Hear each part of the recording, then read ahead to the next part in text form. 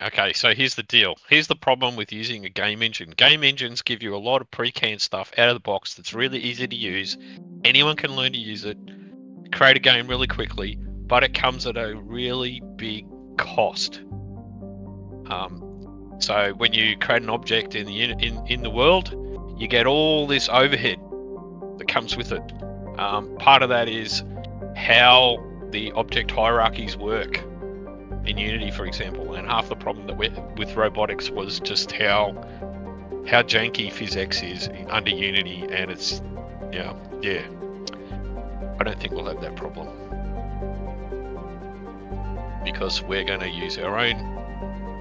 We're going to do it ourselves. We're not restricted by any of that stuff.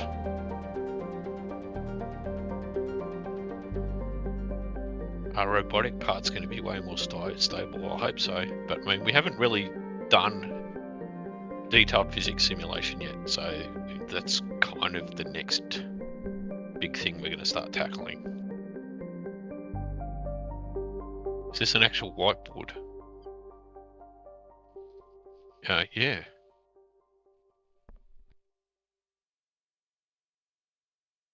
So the way is to sort of break the simulation into different layers. So at the moment we've done this Kepler simulation, which is the planet, you know, the laws of Kepler's laws of planetary motion. Pretty straightforward and pretty simple. So if you imagine that as like a point in space, and we simulate all its orbital characteristics. So I should probably say like this is like the orbit. That's probably, that black is going to be a lot easier to see. At the simple layer, think of this as like AA, BB, physics. So this is like physics when nobody, oh well, I can't write watching, right? I mean, nobody can even read that. I can't even read that. Anyway, so that's like, that's what that simple physics is, and we'll write that ourselves. It's designed to be very heavily threaded and very lightweight. And then as we move down the simulation, here we'll get into what I call detail or detailed, and this will be Jolt. SDK is the current front runner, and you would have seen Brogan post about that. So what does that mean? If you imagine this here, let's do the sun, and you get to see some amazing artwork. This is the beautiful sun. He's very happy sun. And you have a point here. That is a point in our Kepler simulation here. That becomes like a physics scene in simple, which is a whole bunch of referential. If you imagine, I'm going to try and hopefully you can see, I'm going to draw like a command module and a service module. These are two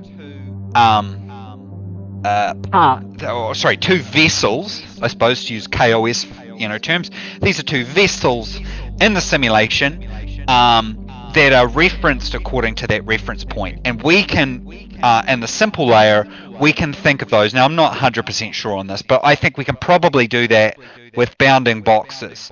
So if you imagine that we turn these into boxes, or some kind of simple colliders and rigid bodies under our own sort of, we can do our own vague stuff there. But then if you have a camera on it, that's probably when we want to use Jolt. Now we might not even need to do this. Jolt might be performant enough that that we can do it. And the early indications are, I thought it was going to be a bit harder for us to multi-thread it, but Brogan might be here. From Enterprise team, he posted some images before. He may have posted them in dev updates actually, but he's got that multi-threading already. So it might be that to keep the projects simple, we might be able to remove this entirely and just go to that. Now we can actually go in the other direction, and we can actually, this is what I'm hoping on here, we layer on Interstellar. So I've been designing it in such a way that you can actually step up through the simulation. We don't have any. I'm pointing at the board like you can see what I'm doing, which you can't. And look, I want to stress this is still sort of a sketch, but this is what we're working towards. The idea is the advantage of our approach with Brutal is that we don't have a game scene like you have in Unity or in Unreal. We have no context. It's like your traditional, I don't know, app for doing anything. We have this simulation that we run ourselves in the background. You would have seen us change the sim speed, or we can just pass in a delta time and have 100,000 years pass if we want. And we get to abstract stuff out. And that's the idea of moving from, say, the Kepler through to the detailed. We can sort of abstract it out. Because if you think about it, if we have our command module here, and then we have something else like over here, this has some other, I don't know, like a booster or something that's left over. These two things have no relationship to each other. So why in a traditional game engine, why should they be running in the same physics scene? They should not. They're entirely different. There is no circumstance we know for absolute certainty that the distance between these two physics scenes are, there's no way that they could get together. Now you have octrees and stuff in physics, that normally hands with that stuff, but we don't. I don't know. We want to be able to multi-thread it, so we want to deal with those two things very separately. Yeah, that's the key there. Like, to just explain it a bit to others is like, that's the difference there, right there. So like in Unity and whatever, like they're all in the same physics. It's all being simulated at the same time. Well, generally on one thread. Whereas here, we can have Jolt running separate scenes for objects that are on the other side of the planet that you're not even looking at, running separately on a separate thread, completely separate.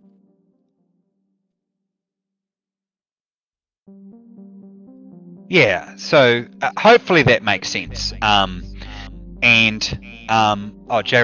our IT director, is putting... Do you think it's too powerful? You can look at it on this, J-Rod. A little bit. Seems to have adapted. I think the AI is getting confused. It's partially probably because I have my office with the blinds down. Hopefully that just gave a bit of an outline.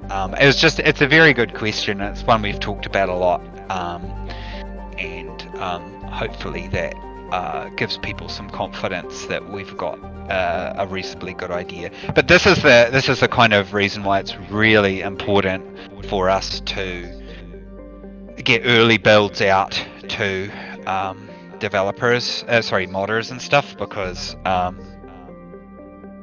yeah. Oh, can I click change windows here? Oh, I can. That's actually cool. Yeah, so like, this is where we're learning from the mistakes of the past. So, we've got people in the team who've had to deal with these problems before,